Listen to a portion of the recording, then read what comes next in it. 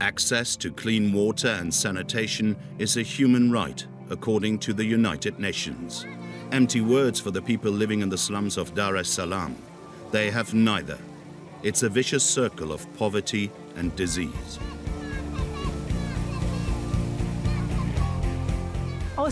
Escaping poverty, having a better life, both of these things are related to whether there is regulated sewage disposal. Around 1,000 children under the age of 5 die every day because of polluted water.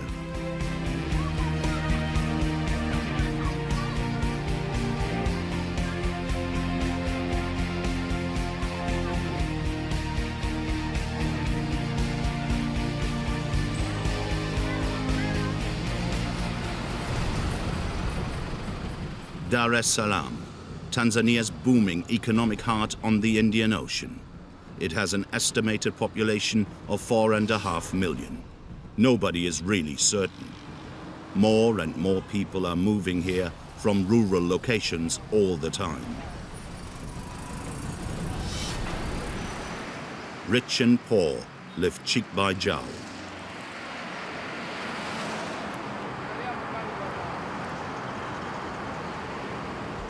These conditions hold people back. Jutta Camargo fights every day for better living conditions for the poor. It's a race against time. Everything takes a huge amount of time. Be it a residency permit, spare parts, records with the city council. Nothing goes in a straight line. Everything is convoluted, and you have to deal with lots of different people who all have to be included to get just a small step forward. And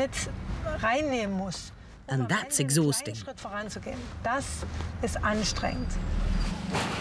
Jutta Camargo works for Border, an aid organization from Bremen, Germany, which has an office in Dar es Salaam. Since 2010, development aid projects in several states have been overseen from here, funded by international donors such as the World Bank, the United Nations and the German government. The team want to improve the disastrous water and sanitation situation in Africa. The key word in their philosophy is decentralized.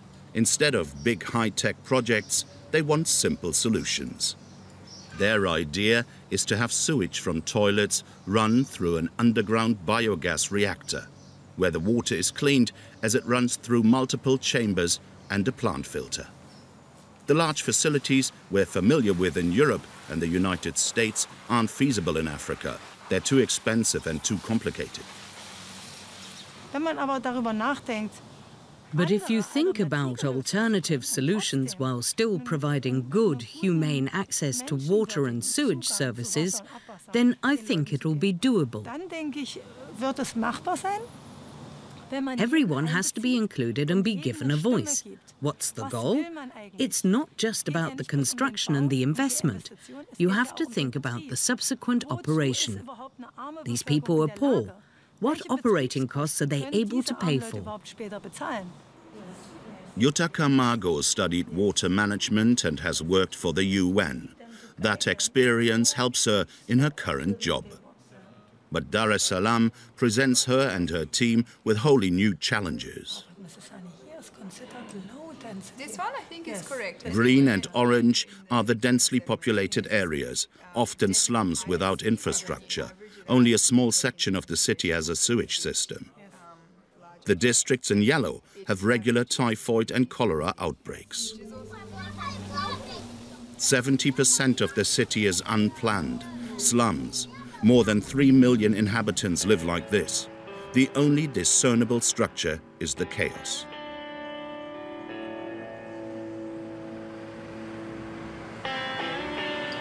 It's a labyrinth of alleys and corners where you immediately lose your bearings. Huts that can only very euphemistically be called houses, and rubbish everywhere.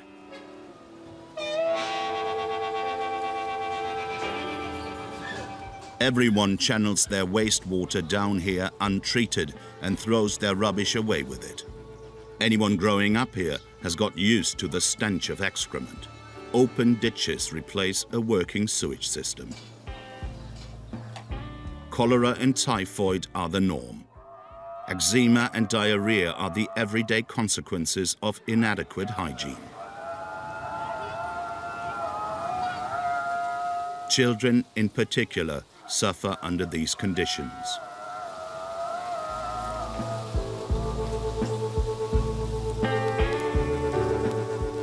According to the World Health Organization, around 2.4 billion people don't have access to sanitation.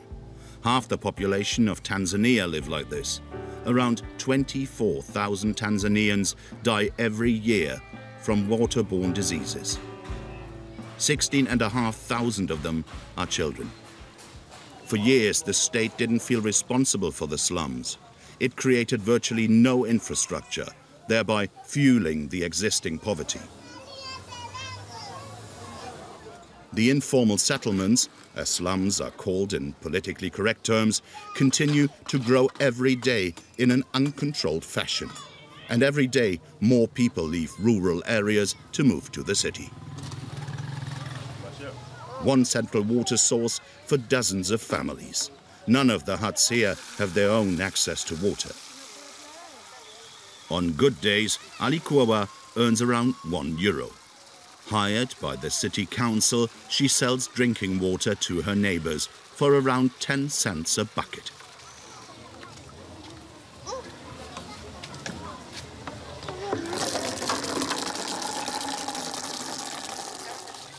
In return, Ellie gets her own water for free, but she has to carry every bucket more than 100 meters to her hut.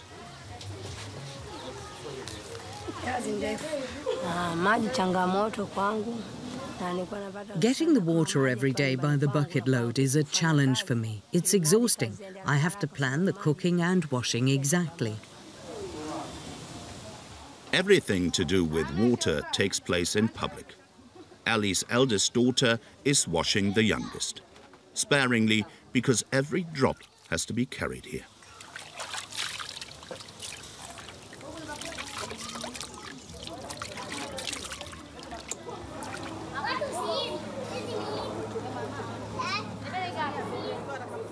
Only the latrine offers privacy.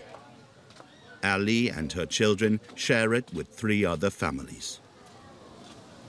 For the older ones, it's also the bathroom. The latrine is, generally speaking, emptied by rain.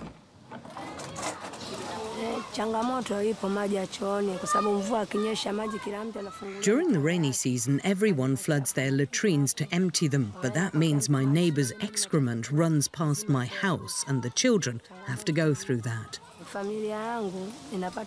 We're often sick. My children keep getting typhoid, cholera and skin problems.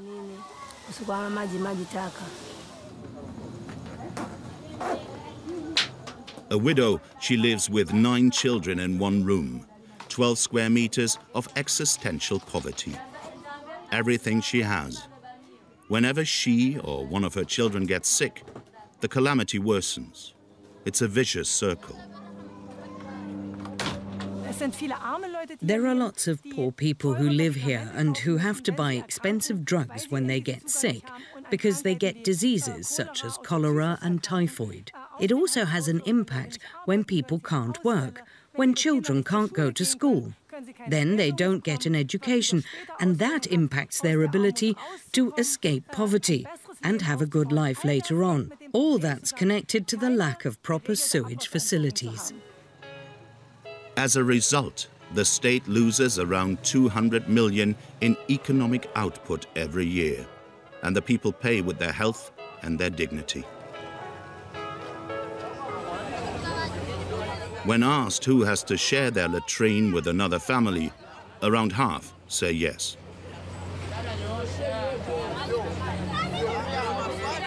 Only 2 in 24 have a toilet of their own.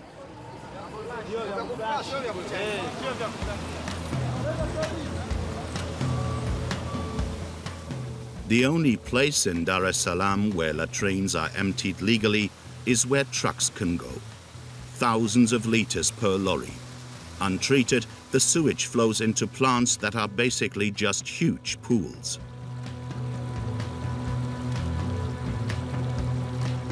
The attempts to treat the sewage look desperate.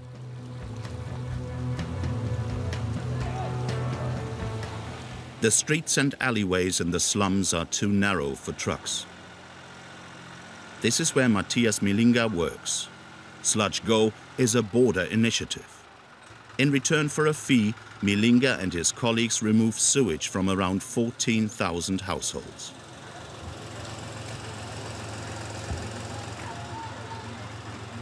Soap mitigates the pungent stench. The largest obstacles are removed.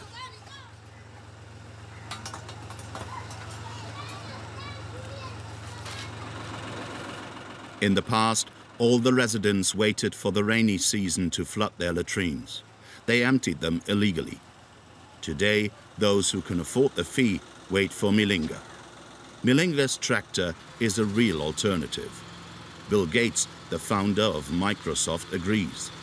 The Bill and Melinda Gates Foundation supports the project with $1 million to spread the idea around the world.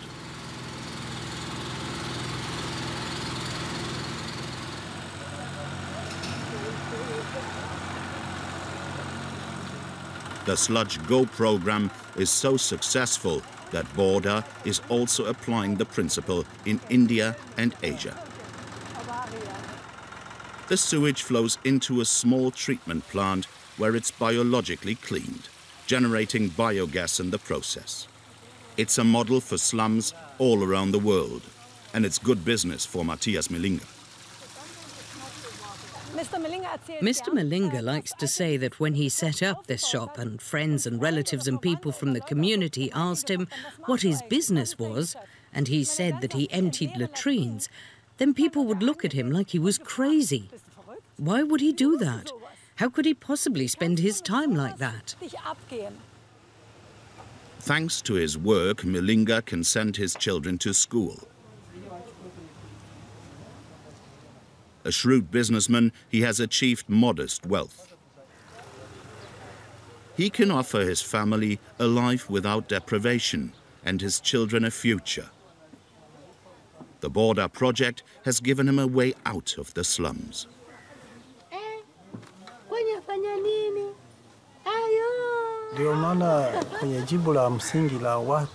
I'm like an engineer or a doctor who helps people lead better lives. At first, many made fun of me. Now, nobody's laughing anymore. My family and I have a good life. My children are getting an education. There are now people who want to do the same thing as me.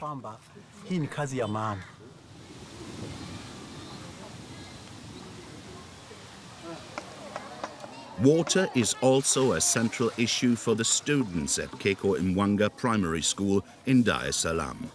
Fit for School is a project run by GIZ, a German organization for international collaboration, and UNICEF. On the curriculum, hygiene, an important tool in preventing cholera and typhoid. The message is clear. Those who don't wash their hands get sick.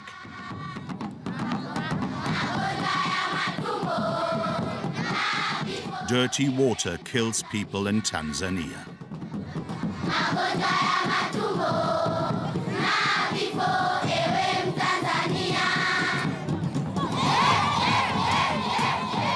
The hygiene lesson comes at the start of every day.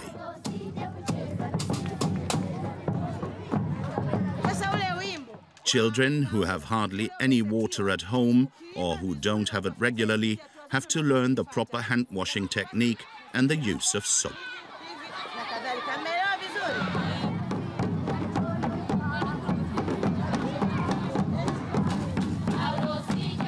The length of the song tells the children how long they should wash their hands for. It's playful, yet absolutely vital.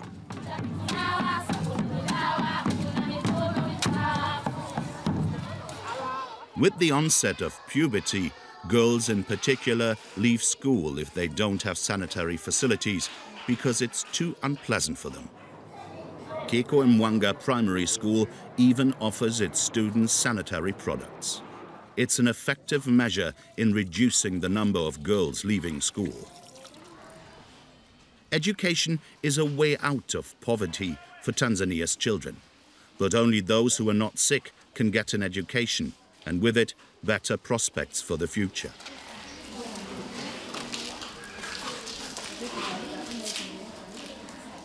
However, without the support of politicians, this future is unachievable. Jutta Camargo has an important meeting with the water authorities. She masks her nerves with a smile.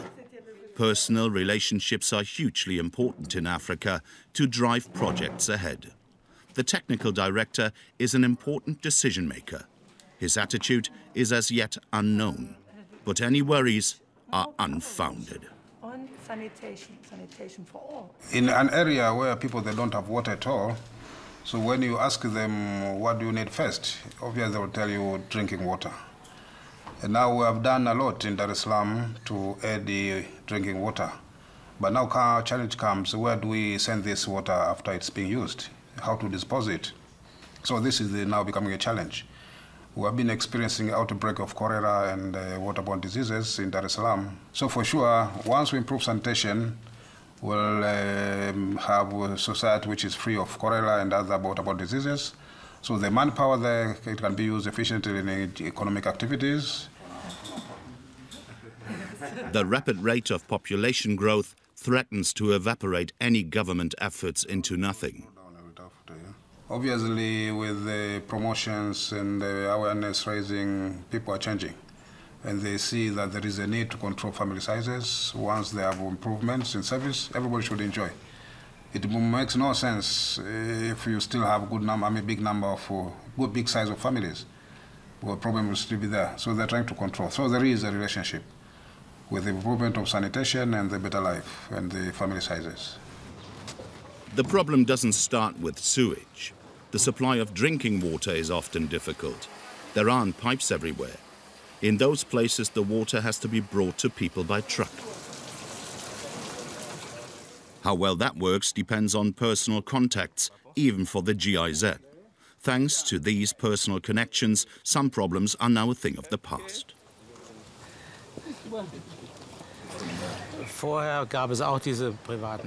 There used to be these private lorries that got their water from anywhere, like a salty well or small streams with completely uncertain water quality, and they would sell the water for high prices. That was a disaster for the poor because they had no other choice. The lorries now deliver clean water. The delivery service is a business model that can both make money and take the pressure off the authorities. Ernst Döring has worked for the GIZ in Africa for decades. He knows the continent and the people almost better than his German home. Clean water has long been his focal point. It's a luxury for many residents in Dar es Salaam. Around 2 million people still don't have access to drinking water. In many cases, sewage from leaky latrines polluted the groundwater, or else it was too deep to drill a well. And that's why the people are grateful for the water kiosk, a GIZ project. 10,000 litres, 3 to 4 deliveries of water per day, just in this location.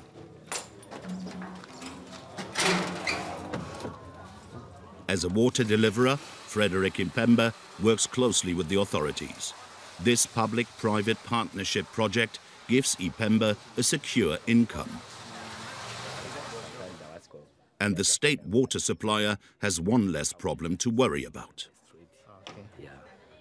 The GIZ, at the behest of the German government, has supported the water ministry to regulate this public-private partnership so that the water quality and the price are good.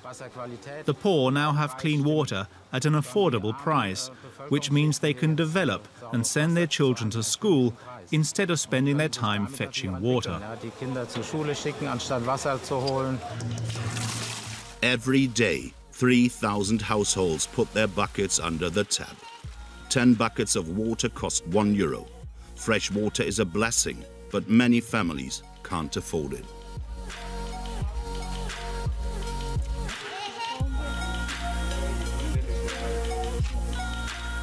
In addition, it's the job of women and girls to lug the heavy buckets. It's a daily chore for this 12-year-old. Several hundred meters, and during term time. That's a way even clean water can prevent someone from getting an education. Girls are particularly vulnerable as they have to take on household duties from an early age.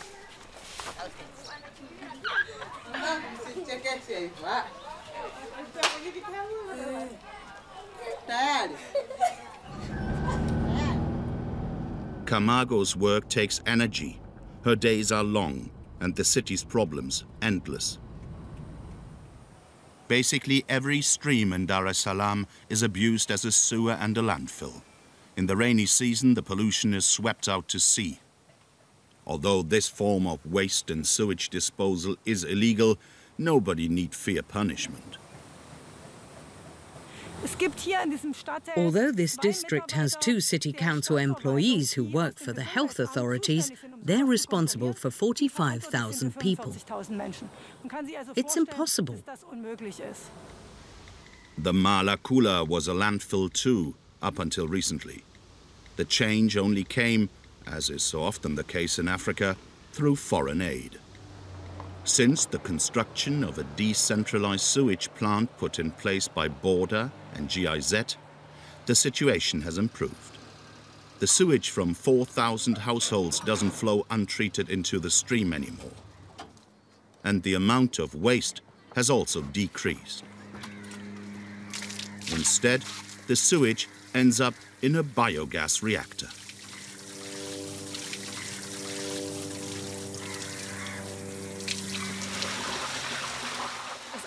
The wastewater from the biogas plant flows from there into our anaerobic filter, which contains different chambers where the organic components are broken down by bacteria. We used a filtration material from the steel industry. It's very porous and very well suited to allow the bacteria in the wastewater to settle and to speed up the decomposition of the biological components that are still in the wastewater.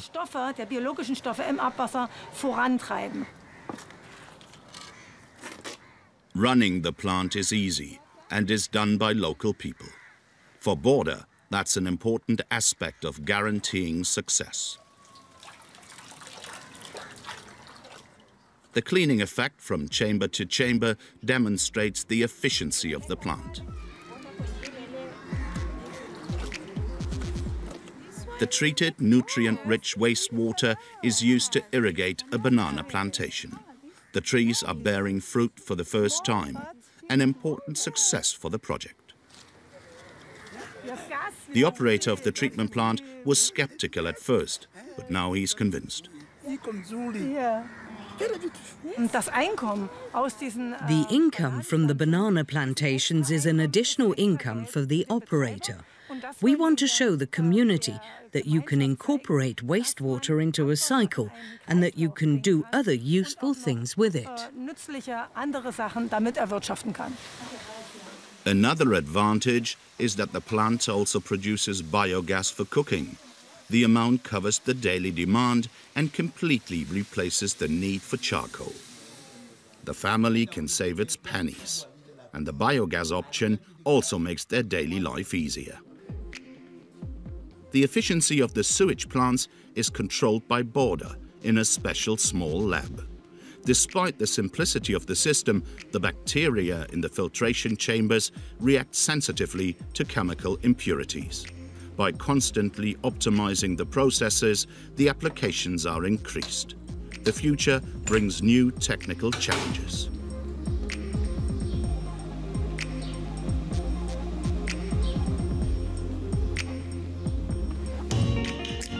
The first residential areas for the gradually growing middle class are being built on the outskirts of Dar es Salaam.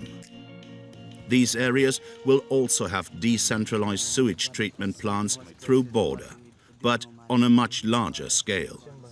The system can be used in different combinations. The World Bank now wants to support 50 such plants to improve the situation in the city.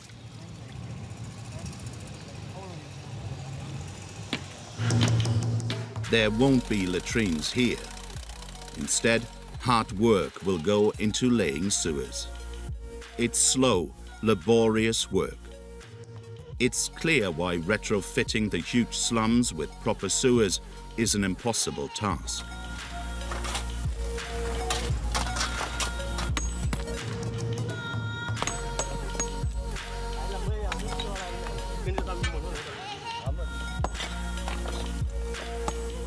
Living space for small families. There are 2 children's bedrooms at most. That will remain a dream for Ali Korba. She'll be staying in a hut, just as she has done for the past 30 years. Those who are poor live hand to mouth. They can only go shopping when the money's there. There's never the money to buy much.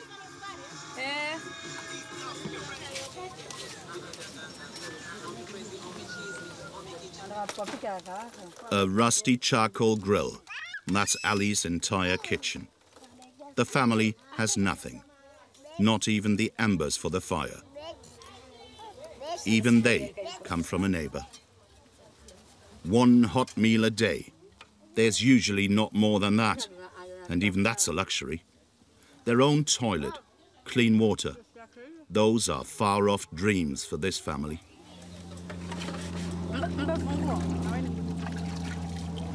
Even in better sanitary conditions, Ali wouldn't manage to escape her suffering. Poverty is holding her captive. One of the reasons is the large number of children. 5 to 6 children per family is the average in Tanzania. We have such good lives in Europe. It's perfect. When you see things like this, it's not perfect. The majority have nothing. I'm driven by this sense of injustice. A small percentage have relatively good access here, but the majority have been forgotten. And the forgotten ones are growing in number. By 2050, the population of Africa will double.